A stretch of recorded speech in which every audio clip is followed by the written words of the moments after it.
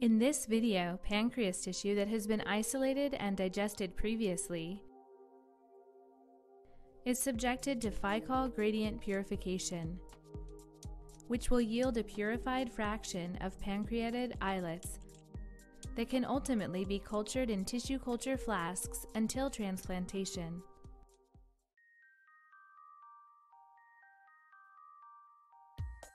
Hi, I'm Meirigeng from the lab of Human Islet program in the Department of Surgery at the University of Illinois at Chicago.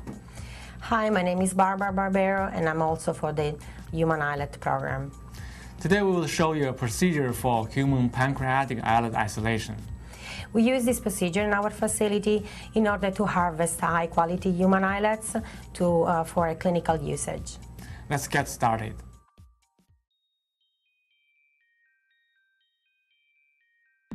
To start the islet purification procedure, load the JoVE bag,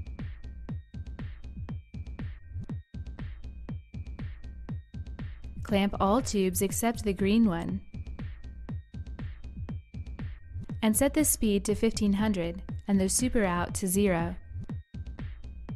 In the hood, set up the pump and gradient beakers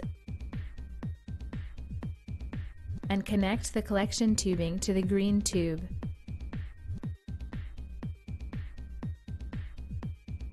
Now the loading of the phycol can begin.